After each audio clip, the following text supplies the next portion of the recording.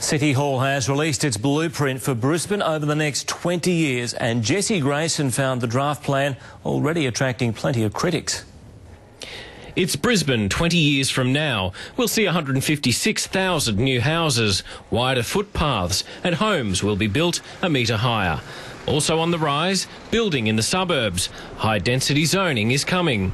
Take Upper Mount Gravatt, Indooroopilly, Toowong, Carindale, some of those places where we've already had engagements with people. And there's more. Alderley, Enoggera, Carina, Holland Park. For the first time ever, those suburbs will be hit with massive increase in densities.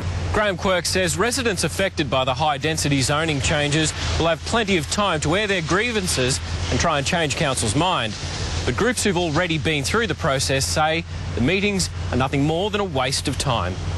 Paul Paulos says high density in Mitchelton is already a disaster. Developers built no car parks, and that's clogging suburban streets. They will not listen to those people in those suburbs. They will make out they're listening to them, but they will keep you quiet. The Lord Mayor says no new roads are planned just yet. They'll be built and upgraded as required. Tunnels and tolls appear on the outer. We're not looking at any toll projects into the future.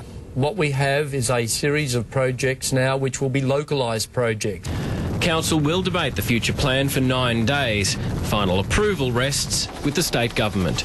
Jessie Grayson, 10 News.